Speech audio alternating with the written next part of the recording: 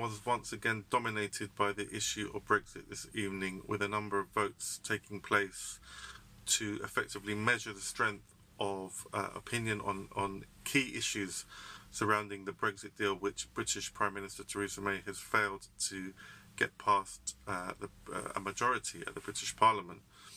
As we were now a couple of weeks ago, on the 15th of January, she suffered a quite catastrophic defeat on her deal with the European Union, losing by 230 votes, the biggest loss in modern British history.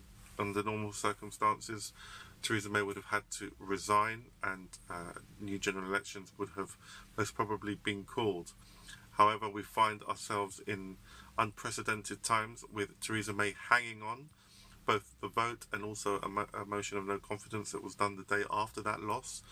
Today, a vote on removing the backstop, on effectively getting her deal with the European Union passed if the backstop with Northern Ireland to prevent a hard border was removed, which has caused so much controversy amongst the Brexiteer wing of her party, passed by 16 votes, by 317 to 301.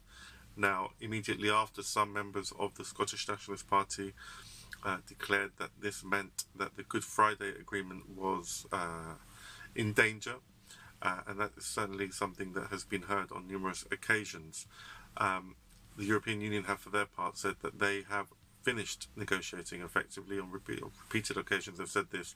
So Theresa May now, I imagine, would hope to go back to them